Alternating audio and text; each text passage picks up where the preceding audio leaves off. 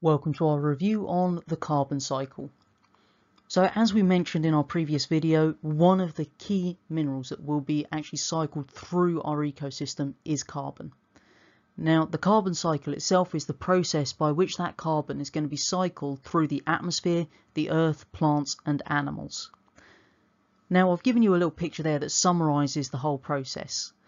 What we can see if we start off at the very top there with carbon dioxide in the atmosphere, there's only one arrow pointing away from that, which is photosynthesis. So the only way in which our carbon dioxide is removed from the atmosphere is through photosynthesis in our plants.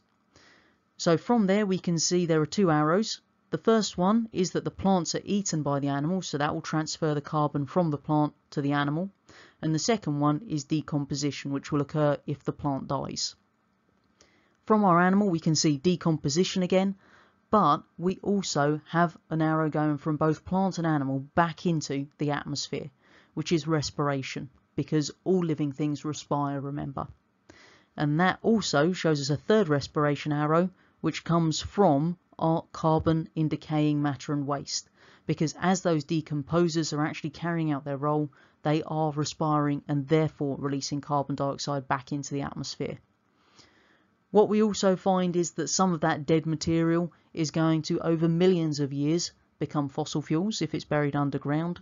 And then when we dig up those fossil fuels, which is natural gas, coal and oil, hopefully you remember that, then if we burn them, we release carbon dioxide back into the atmosphere again. So to summarise down into very easy to remember little chunks, when we're talking about carbon dioxide, it's released into the atmosphere by three processes. The first one, respiration, which is carried out by all living organisms, and that's obviously transferring energy from the chemical stores in food. So we make carbon dioxide and that goes back into the atmosphere. Secondly, decomposition. So when anything's died, then the decomposers, the bacteria and the fungi, break down their remains and they release carbon dioxide as they respire to do this. Third and final one, combustion. This is where we're going to burn those fossil fuels, which are a trapped store of carbon. So as soon as we burn them, then what we find, carbon dioxide back into the atmosphere. There's only one process by which our carbon dioxide is removed from the atmosphere, and that is photosynthesis. So remember, photosynthesis will take place in any green plant, algae and phytoplankton, and it then takes that carbon dioxide from the air, combines it with water to make glucose and oxygen. Once we've made that glucose, then that can actually be used to make more complex carbohydrates such as starch, and that carbon becomes part of the plant's extra biomass. And remember, that can then be passed on to the animals when the animals feed on the plants.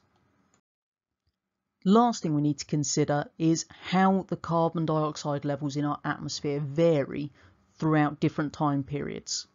So if we consider just a 24-hour period, so a single day first of all, then what's actually happening is during the daylight hours we will have photosynthesis, because remember, photosynthesis requires light to happen.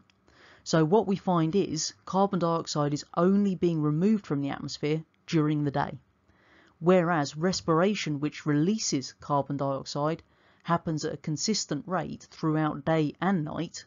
So what we find is that there will be constant levels of carbon dioxide being released, but the amount that's being removed by photosynthesis does vary depending on if it's day or night. The second time period we should consider the variation in the carbon dioxide levels in our atmosphere is just over a long period of years. So if we think about how the carbon dioxide levels in our atmosphere have changed over the past few decades, then I've given you a graph in the bottom left there that shows you how they've increased. And the main reason behind that is down to human activity. So because we're now burning more fossil fuels, because we're cutting down more trees through deforestation, then that means that our carbon dioxide levels have increased, and as a result of that we're seeing contribution there to global warming. So hopefully at the end of this video you can now describe how carbon is removed from the atmosphere, you can describe how carbon is added to the atmosphere, and you can also explain why the atmospheric carbon dioxide levels are changing at different time periods.